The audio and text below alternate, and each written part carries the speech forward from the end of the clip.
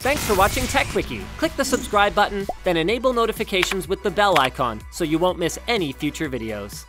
So it wasn't that long ago that any mention of fingerprint scanning would conjure up images of James Bond breaking into a supervillain's evil lair. These days, it seems like everyone from secret agents to travel agents is carrying around fingerprint scanners built into the smartphones that they're paying $30 a month for. But how exactly do they work? And how have they found their way onto so many consumer devices? Well, as it turns out, typical fingerprint readers use the same principle of capacitance as trackpads and touchscreens.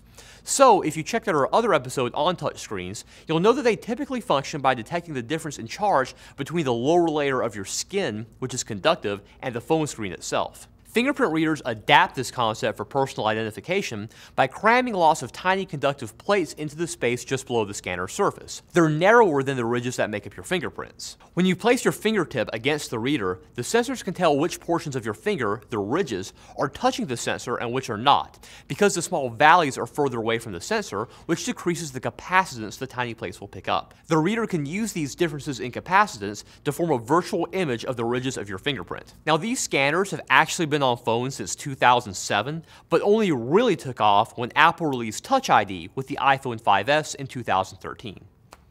However, there are other types of fingerprint readers too.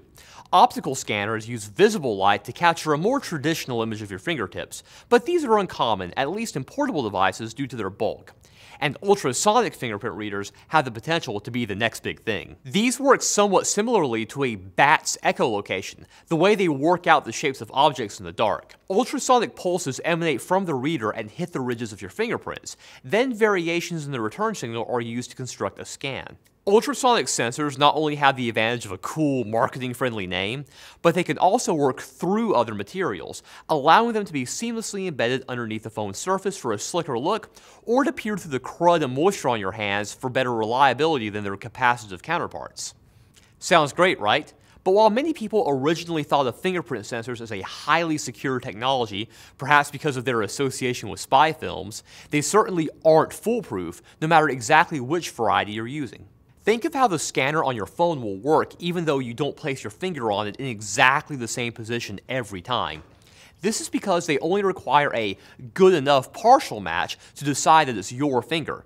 Now, this allows it to recognize you from many different angles, but it also means there's a small chance of a false positive. And even though master fingerprints are typically secured in some way, like how Apple encrypts the Touch ID fingerprint and stores it locally, it's still possible to defeat fingerprint readers using artificial molds that can be created if, say, some miscreant gets a hold of fingerprints that you left on a wine glass. So while the technology is super convenient, there are holes that have led most smartphone operating systems to also require a password or PIN, which is especially important if you're one of the few dozen or so people in the world that were born without fingerprints.